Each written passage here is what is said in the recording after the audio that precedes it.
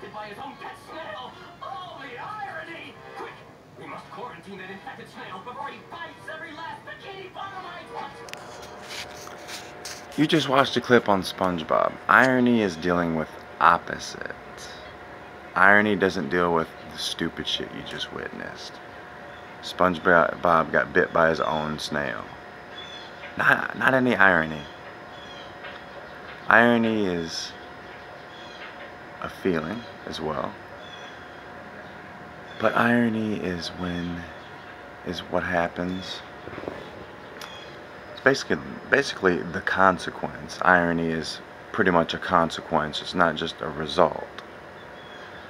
For an example, Tony Stark tried to rid the world of his weapons he made. So he made a weapon to rid the world of other weapons, but he made a more deadlier weapon. And Obadiah Stane says, "Tony, ironic. You tried to rid the world of nuclear weapons, but gave the world its best one yet." Perfect example of irony.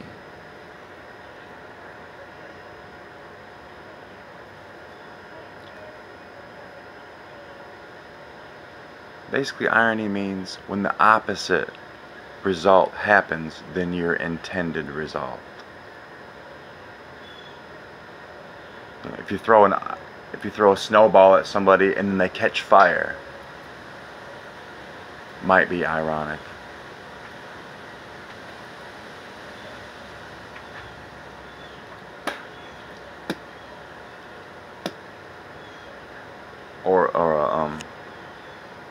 Or a fat person sitting on a baby. Shit happened in Texas at a daycare. A fat lady sat on a baby and killed the baby. Irony. Because your intention is to watch the child, not to literally sit on them.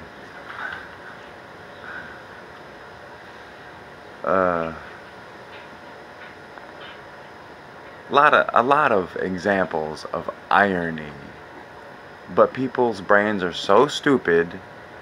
They look at each other and say, "Do you agree with the way I just said irony?" And they say, "Yeah, because I'm stupid. I agree with the way you just said irony. Do you agree?" And they ask other people, and everyone's stupid, dumb. People confuse irony with just coincidences. And many multiple other meanings. Take every context someone speaks the word irony, write it down in a sentence, you find out the definition yourself. If you shouldn't be such a fucking complete moron and listen to everybody around you. Moron! Moron! Moron! Are you a moron?